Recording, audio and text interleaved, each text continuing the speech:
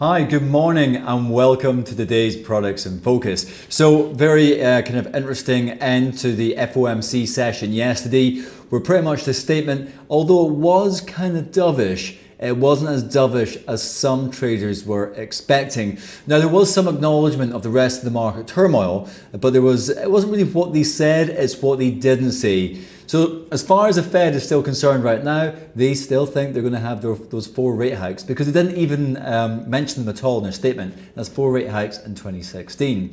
So the actual market itself is kind of pricing in 2 rate hikes, probably starting in the second half of the year. So we're not really expecting anything for the first 6 months of 2016. Now, equity markets sold off because some traders were like, the FOMC are kind of burying their head in the sand a little bit.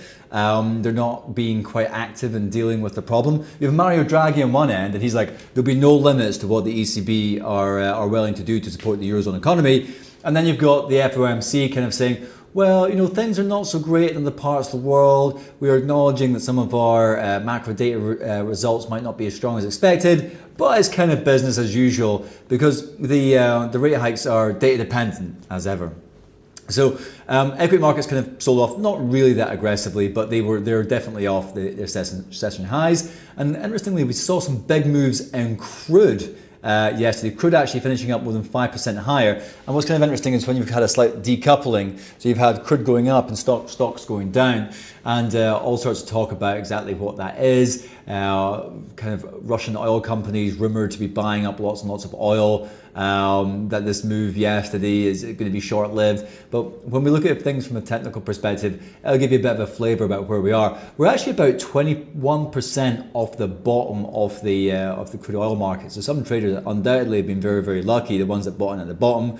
And right now, I think there's so much volatility that some traders are just staying away from crude because it's just kind of savage to trade it right now. If it's got 5% swings, that's a big move, especially if you're trading using CFDs and spread betting, etc.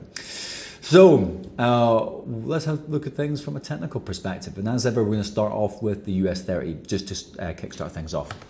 Okay, so this is currently where we are. Now, I'm probably going to redraw that and bring that to here. And that gives us a level there of 15,904. 75% of CMC Markets clients are currently short. And the reason I've brought it to here is you can just see that from a candlestick perspective, it seems to be enjoying this level a little bit more, oscillating around there. Now, we have been lower than where we are this morning, first thing. We were actually below 15,904, but right now we're at the top end of the range, far away from the top end of the range that we had yesterday, just before the FOMC came out. So from a technical perspective, the indicators are pointing to have more bullish momentum. The fact that we're rejecting these session lows can be kind of interesting, but we are making a series of kind of higher highs right here, but we don't really want to see candles like this if we're looking to get further upwards momentum, but we are already at the up end of that trend. So having a quick look at the UK 100, and in fact, let me just quickly go to here for a quick second. What you can see, and I'm just going to go ahead and just draw some technical patterns on here just to kickstart things off. You are going to be looking at the level right here.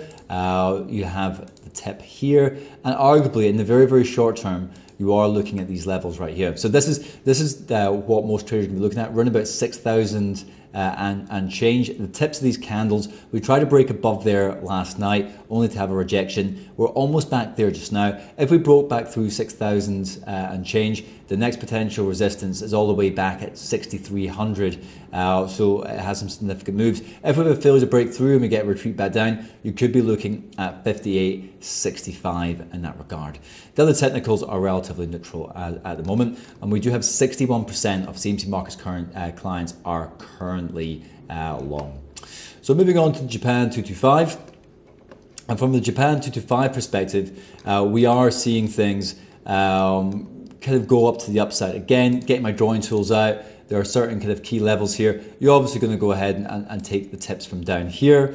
And when you look at things from this perspective, you also have to probably take the tip of this candle right here. And you can just kind of see where we have been the last number of sessions. It's broken up through it, then pushed back down. We're having another retest to try and break through that level just now. Be interesting to see if we follow up with that much conviction. Then arguably you could go ahead and take the tips from here.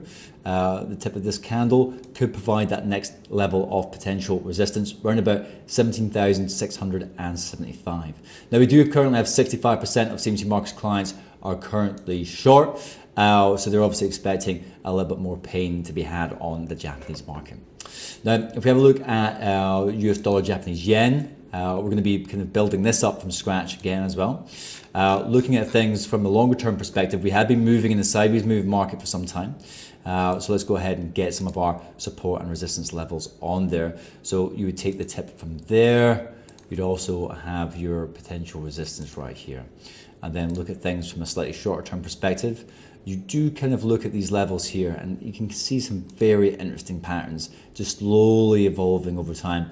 And where we are right now, we're actually above 118. So what would be interesting for us to do is you take this area here, and that means we've still got a long way. So if we do begin to see upwards momentum, you are looking at 120 as being the next potential resistance, and we're on the right side of 118 and change at the moment as well. Okay, and 64% of CMC Markets clients are currently short. Moving on to crude oil West Texas, again building this up from scratch. You can just see where we've come from. Matter of fact, when you scroll out, you can just really see the severity of that move. So in fact, I think we have to go on to a monthly chart to really appreciate some of the moves on here. And this is where we are at the moment. Right, so get my drawing tools out there. You'd be taking this tip here. You'd be arguably looking at this level here, and then the levels below that, which we'll come back to in a second. In the shorter term, you can take that tip as well, and this tip.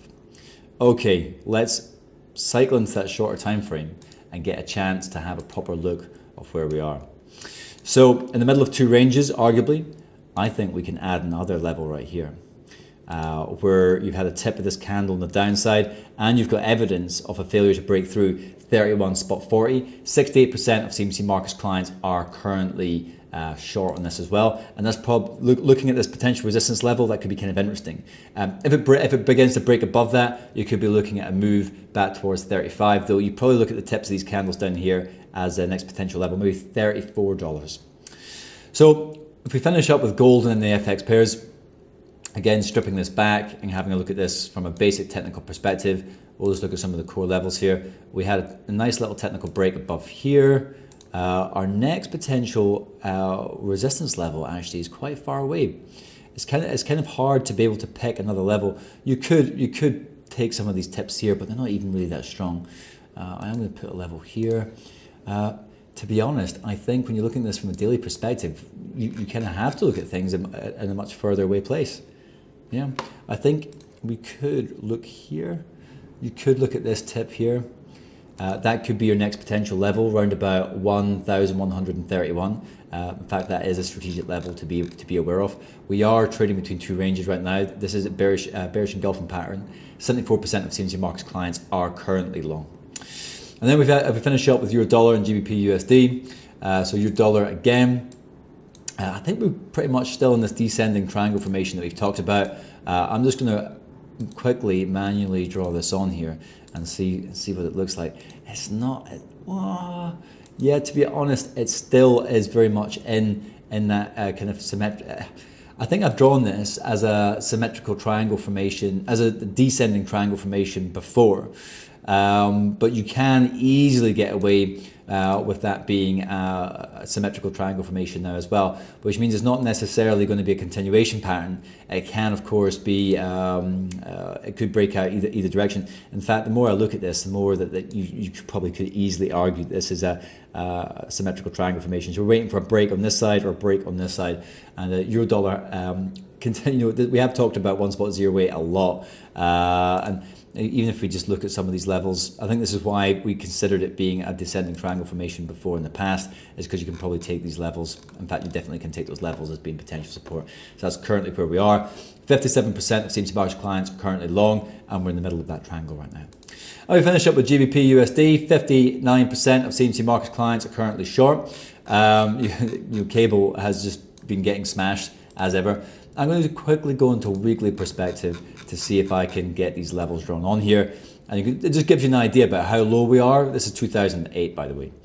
So again, get your drawing tools out. You have been as low as here. You have not closed below this level since 2010.